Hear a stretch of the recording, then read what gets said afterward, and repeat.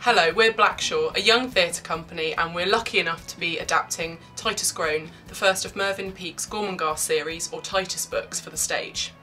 Our writers have been working on the script for 10 months now, and we're at a stage where it's good enough to get out into the public eye. The Gormenghast series, or Titus books, are essentially theatrical in the way that they're written. They're very visual. It's something that seemed obvious to me that it needed to be put on the stage. So we're going to be holding a staged reading in October, and we really need a little bit of help with this on the financial side of things.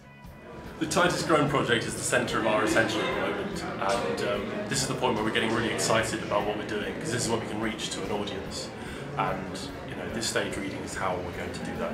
This is a really exciting stage for us in the whole process of writing Titus Groan, because we feel that the script is nearly there, and what we're looking for now is an audience who we can get some feedback from. The stage reading is essential to the writing process because it's going to give the audience an opportunity to give feedback to the writers, which is going to help inform the development of the script. It's so important for the writers to have this feedback because it will stimulate the creative process. Well, I've been working on Gormenghast for almost a year now, so right from kind of the very beginning, and it's been brilliant. It's been a huge challenge, can't deny that, but it has been a lot of fun, and working particularly with the other writers it's just made the entire project. The whole process has been a real challenge because Peake's book is so dense and rich and gorgeous that we've ultimately had to cut out some things in the plot. But ultimately we really want to do Peake fans and of course Mervyn Peake himself justice with our adaptation of the play.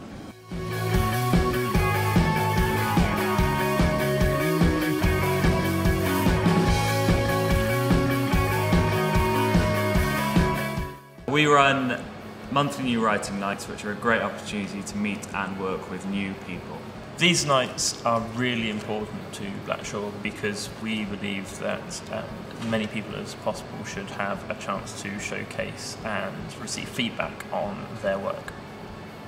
I roam around at the new writing nights with a microphone, getting feedback from the audience about all the pieces that we can then send out to the actors, writers and directors so that they can try and improve their work. At the moment, Blackshaw doesn't have any commercial or subsidised funding whatsoever. All the money that we have got has come from the themed events that we've done. They've been great, and we've got plenty more to offer.